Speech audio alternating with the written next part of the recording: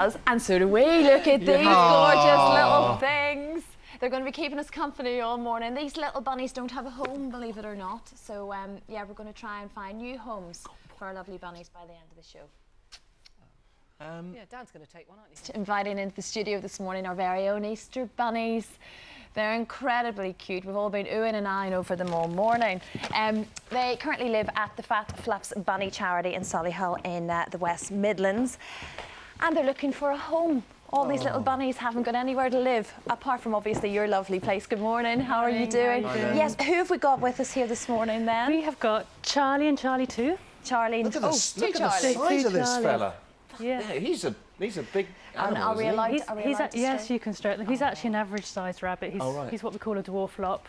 So he's an average-sized bunny. About you. And then we've got the babies over here. And then we've got these babies. They're actually they were orphaned at 12 days old. So they have been hand-reared by volunteers at Fluffs. We've had a group of about 20 people come in twice a day to feed them for 6 weeks, and they're now 10 weeks old. But Mummy actually died when they were 12 days old. That's terrible. I mentioned earlier, Simon, one of our floor managers, has got a couple of bunnies. They are genuinely good pets, aren't they? They are. They're very affectionate. They're very easygoing. I mean, every bunny's different. You know, they've all got their own personalities. But as you can see, Charlie's very chilled out little boy. These guys have been, you know, hand-reared. They're very friendly. They're used to human contact. Yeah. But you know, we do get bunnies in that bite. We do get bunnies in that, you know, are not used to being handled. So they're all different, and you know, they've all got different stories behind them. So. Yeah, no, they just want to be. You'll be with us all morning, won't you? We'll have lots of cute bunnies all morning Charlie for you. is so soft. Oh, I think you like Charlie. I'm not moving. I'm going to do the rest of the show from down here with Charlie. Good for you, Dan.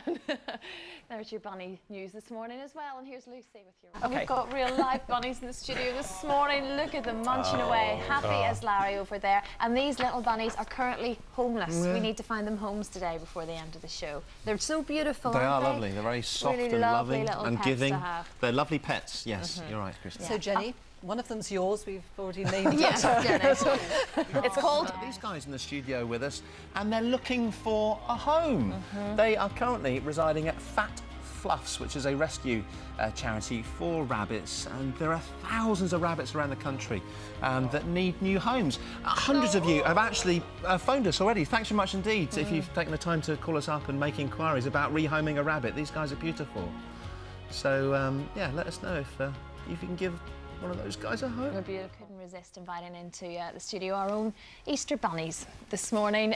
They currently live at the Fluffs Bunny Charity in Solihull in West Midlands, and they're all sadly homeless. They're looking for homes this morning, and you've been incredibly nice. We've had lots of people getting in touch, offering up their homes for these beautiful little things, and beautiful they are. My goodness, who have we got here? We've got Charlie and Charlie too. Charlie and Charlie too. Yeah. Chloe, these are pettable, aren't they? They are, yes. You do. And we've got the little babies over here. Yes, these are our orphan babies that we raised from 12 days old. Yeah, they lost their mummy. What sort of a home and backyard or what sort of setup should you have to make it the perfect home for a little bunny?